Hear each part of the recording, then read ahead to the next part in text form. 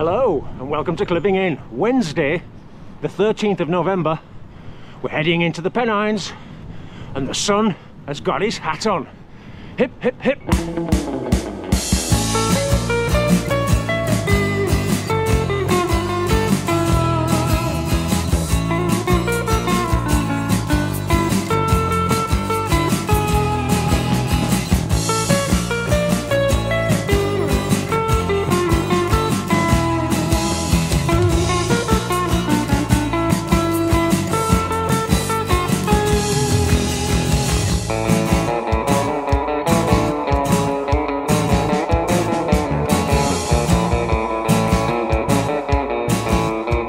Yes, first taste of winter. It's feeling like mid-November now. It was 4 degrees this morning when I set off at around 9:30. But sunrise about 7:30, quite an extensive frost. So our anticyclonic gloom, unseasonal mildness looks to be drawing to a close. If the forecast is correct, there's some heavy frosts and snow at the start of next week. We'll make the most of it, eh? I've just left Todmorden behind. It's been an immensely frustrating first hour and a quarter with roadworks, go slows, sort of stop start, roll a bit. And even the steep road from Sowerby Bridge to Sowerby was closed with at the steepest part there was a sign saying diversion. All the motorists having kittens trying to find which buttons to press on the sat-navs. I followed one four-wheel drive down from the balcony to Mytham Road and been lucky if they're doing 5 miles an hour. You know, as if it was some Himalayan death ravine. Brakes on all the way for me. Anyway, I'm starting to decompress. Hopefully this road will open out soon and traffic levels will drop off. Balcony shot, looking down into Mytham Road and the Calder Valley. In that direction, London Foot and up towards Halifax. Looking over in the direction of Burnley, quite misty and murky. Surprising. This direction heads up and over towards Thieveley Pike and Bacup. Hopefully a little brighter back in sunny Yorkshire. Just while I'm stopped, I thought I'd talk a little bit about fluid intake and hydration. Because it's tempting to think, oh, it's cold, it's winter, don't need to drink now, just one cafe stop will do. And what sparked this off, I had an interesting exchange in comments on the Home Moss video about cramping on longer rides and dehydration, and that reminded me of that spectacular fail that I had on a 130-mile Three Peaks ride in June 2023 when I also got my fluid intake wrong. And additionally, I encountered another cyclist on Home Moss on Monday, and they'd ridden from Darnell, which is Sheffield, so it must be a 45-50 miler, and yet they didn't have even a bottle cage on the bike. Nice bike, winter bike, Trek Madone, 105 Di2, like a £4,000 plus winter bike, but no provisions. Well, certainly they didn't have a cage, so they were doing that ride, I assume, just a cafe stop somewhere, which is, yeah, quite incredible. What I would say, even in these conditions, you think, oh, I don't need to drink much, but I base it around 300 ml per hour. So like today, in terms of effort, it's like 4¼ hours for me nowadays. So I need, you know, work it out, I need like 1.3, 1.4 litres, and as you saw, I've got two 750 ml bottles there, so that's 1.5, and that should be fine. I won't be bringing much back on that. But obviously in hotter conditions, and if you're working harder, then your fluid requirements go up. But I just thought it'd be worthwhile mentioning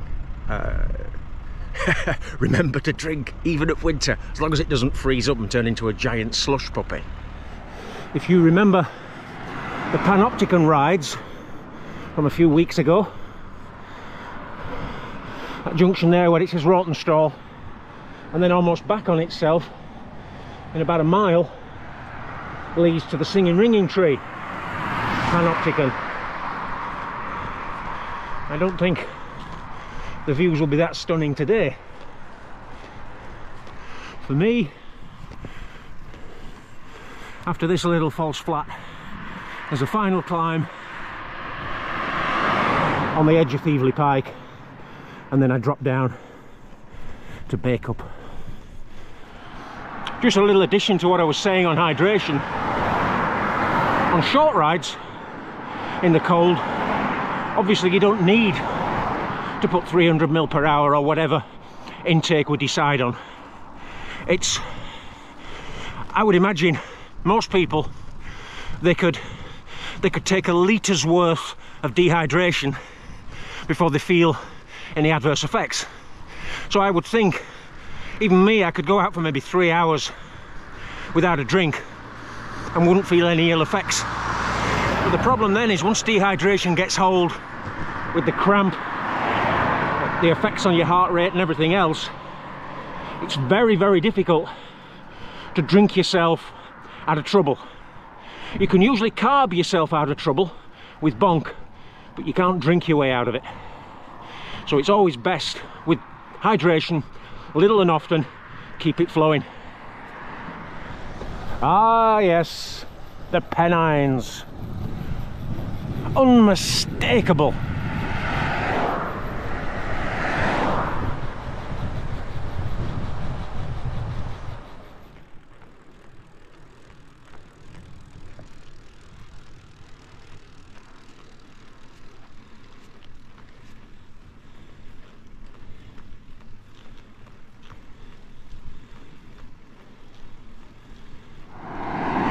Tootling over from Todmorden, Walsden, over to Littleborough.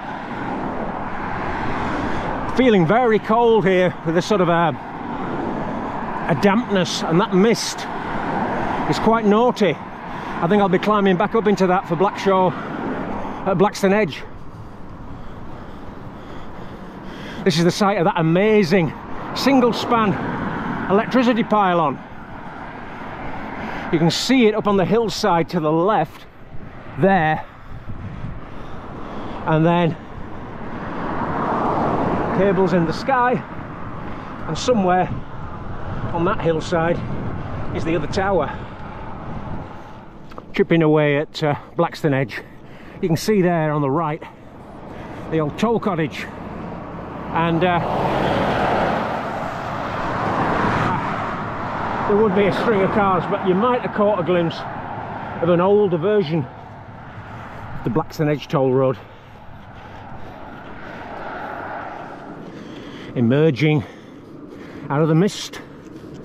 It's not a Brocken Spectre, it's the White House. Nearly there. My glasses are fogging up too.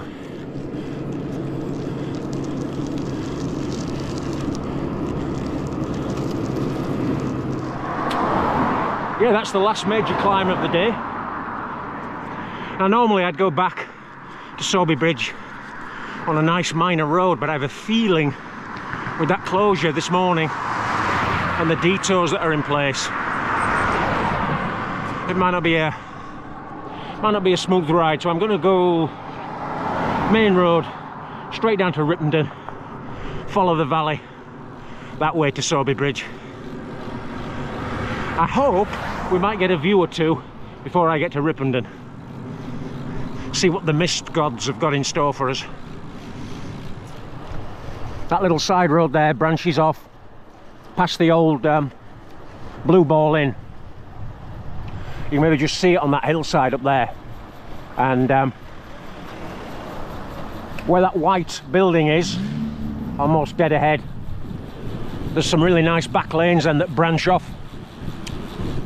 I went on one of them earlier in the year, but there's another one that can take you on a really nice traverse route back towards Sowerby village.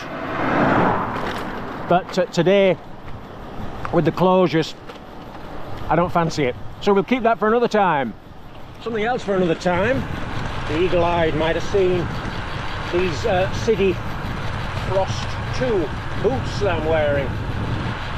All set for winter, eh? I'll talk about those in a future video. Interesting. Back in Yorkshire, as I drop towards Ripponden, and of course the sun's out, because it's always like this in Yorkshire. Look at that. Ripponden dead ahead with Ripponden Bank behind, swinging in that direction towards Mossmoor, and that's the direction I've come from.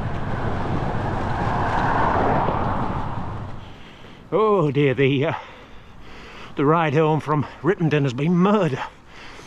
Traffic lights, roadworks, stop start, roll a bit, stop start, and then motorists, they get bored at that speed, so they start playing with the phones, looking for updates and seeing if Clipping In has dropped a new video, you know, all the essential stuff. Anyway, nearly home. Decompress again. apart from the intro and the outro, it's been a good ride. I'll sign off for now and say see you soon, back out maybe on the Yorkshire trails. Bye bye.